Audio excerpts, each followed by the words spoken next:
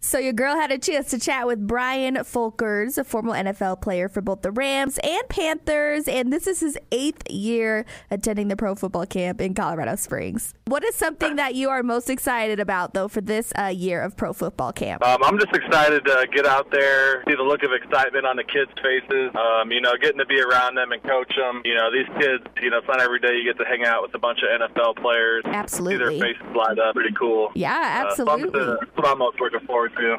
Is there something that you take away from every single camp that you attend? Yeah, I try to make it a point to, make an impact on maybe one or two kids, something meaningful. And I've been able to do that a few years, make a real connection or try to reach out to someone who's maybe a little more troubled or having a tough time and really just try to inspire somebody. So that's always my goal getting out there is I just want to try to inspire someone. I love that. Is there a certain thing that you've noticed going into camp, like from the first day and then from the last day of camp, kind of a huge switch change? Like a lot of the kids nervous and then at the end of the camp they're more warmed up to you, or what's something that you've noticed from first day of camp to the last day? Yeah, the first day, they're a little nervous. They're around a bunch of kids that they've never seen before. Maybe they play against them on other teams. And by the last day of camp, everyone's friends, having a good time, just joking around with the coaches or trying to tackle us and stuff. But, it's good to see everyone loosen up and have some fun out there. Absolutely.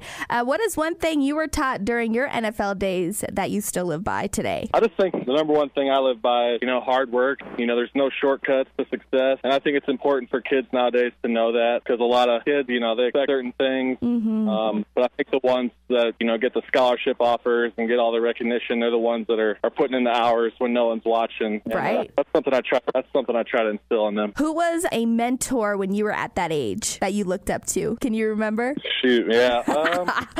I had a next door neighbor who was crazy good at basketball. Okay. And I looked up to him a lot, and because we had a basketball hoop out in front of our houses and stuff. Sure. And we'd be out there all summer long. But his name was Jonathan. But we were good friends, and I always looked up to him just because he was just crazy good at basketball, and yeah. I always wanted. And he was a few years older than me too, and I was always trying to hang out with him and his friends and try to keep up with the bigger kids. Sure.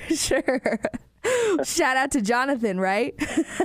Right. Yeah. Sure. Are you guys still friends till to this day? Yeah. We still talk. We still text every once in a while. Okay. See him when I go home. I've moved around the country a lot, but I bet. But when I get back to see my folks, I'll pop over to his house and say hey. What songs are on your go-to playlist? That could be if you're training, if you're just cruising around in the car, like whatever that looks like. What's your go-to song on your playlist? Ooh, man. I do like that. I mostly listen to country music. But that song, it's like, don't touch my truck. It's kind of like hip-hop. Awesome. Do you want to go ahead and just plug your social media where people can find you and things like that? Yeah, you can find me on Instagram at Caveman64. Nice. And Twitter, Brian Folkerts. Awesome. Well, cool. Thanks so much for taking time to chat with me today. Appreciate it. Sure.